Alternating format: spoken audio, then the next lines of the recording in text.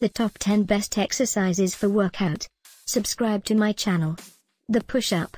A push-up can be completed anywhere and uses almost every muscle in the body, particularly your chest muscles. Frequent push-ups increase your functional and core strength and can help prevent back and shoulder injuries. While the bench press is a great alternative, most of us don't lift as much weight in the bench press as we do in a push-up. In one study, researchers found that 66.4% of total body weight is lifted in a full push-up.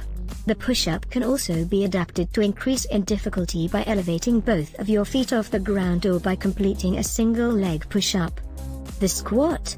You are spoiled for choice when it comes to exercises that work the glutes, but according to research by the American Council on Exercise, ACE, the squat always comes out on top. The research found that the most muscle activity in the gluteus maximus, the main muscle of the glutes, occurred during squats, but only when testers went to 90 degrees or lower. This is because the deeper a squat is, the more muscle fibers it utilizes. However, when you're completing squats you should only go as low as is comfortable for you. Once you have perfected the techniques, you can then start to add light weights to the exercise. The bicycle maneuver. The abs are often the one area most people want to focus on with their training. For a long time, sit-ups were considered the best way to tone and strengthen your abs. However, the research found that completing sit-ups alone would have little impact on toning your abs. Instead, use the bicycle maneuver to strengthen your core and to see an improvement in your abs. This exercise will strengthen your internal and external obliques among other core muscles. An added benefit of this exercise is that it requires no extra equipment and can therefore be done anywhere. Pull-up. A great exercise to work your back is the pull-up. This exercise targets the latissimus dorsi, lats, and rhomboid muscles of the back. However, due to the nature of the movement, other muscles such as the biceps and deltoid are also utilized in the pull-up. To complete a pull-up with good technique, place your hand shoulder-width apart on a bar with your palms facing toward or away from you. Then pull your body weight up towards the bar, so that your chin is over the top. If you find that your legs are swinging when completing this exercise, cross your feet over to prevent unnecessary movement. Swiss ball hamstring curl. Completing Swiss ball hamstring curls is a good way to improve your hamstrings.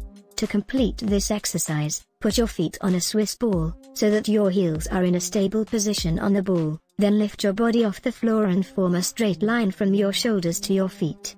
Then proceed to roll the ball towards your body by bending your knees. Hold the position for a few seconds, then roll the ball out again and repeat the movement.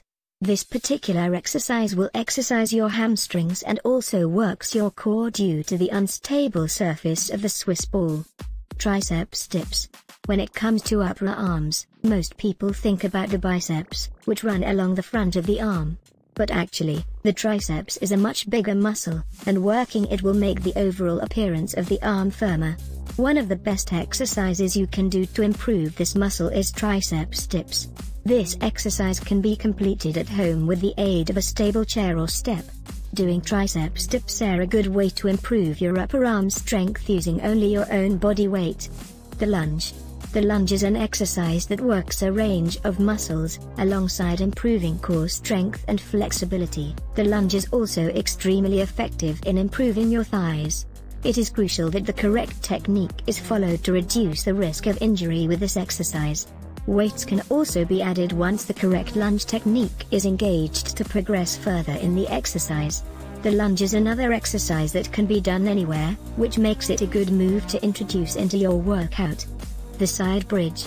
To tighten the muscles and reduce your risk of back pain, the side bridge is a good exercise to complete. Lie on your side with your weight resting on your forearm, so that your body is in a diagonal line, with your upper leg directly on top of your lower leg. Then lift your hips upwards so that your body is supported by the lower part of your legs and your forearm. Then repeat the exercise on the opposing side. The side bridge will also improve your core and back muscles. The single leg squat. Research at San Diego State University found that the single leg squat was the move that most challenged the gluteus medius, the muscle in the hip. To do this exercise, place both arms out in front of you, stand on one leg, and extend your floating leg slightly in front. Then bend your supporting leg, and squat as far as you can while keeping the elevated leg from touching the floor. This exercise is difficult to master and will take a few attempts to complete with good coordination. The single leg squat is great for improving your balance and flexibility and also for building leg strength. The lateral shoulder raise. The shoulder muscle consists of 3 divisions: medial, anterior, and posterior. The posterior assists in exercises such as the seated row, while the anterior is active virtually every time the chest muscles are working. The lateral shoulder raise is a good exercise to target the medial head alongside working the other 2 muscles. Stand with a dumbbell in each hand and lean forward slightly. Then lift the dumbbells out to your side, maintaining a slight bend in each elbow until they reach just past the shoulder point. Lower the weights and repeat.